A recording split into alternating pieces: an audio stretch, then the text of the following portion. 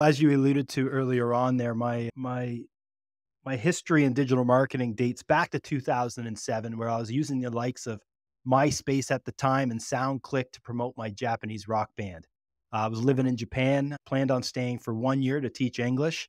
1 year turned into 4 pretty quickly because I met some students and some friends and decided to start a rock band. And we were an okay rock band. We were pretty good. I was a terrible singer, but through the likes of MySpace at the time, I was able to promote our band to a point where we were able to manufacture a tour of Japan and came out with a couple albums. And I give full credit to my ability to market more so than my ability to sing.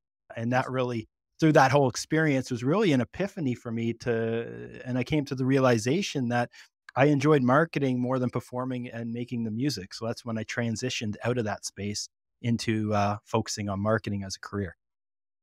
So it's interesting then you came to, I guess it's similar sort of perspective as how I ended up accidentally involved in marketing, as a lot of people are, where there's a desperate need to achieve something and the book stops with you. So you've got to learn how to do it by the seat of your pants.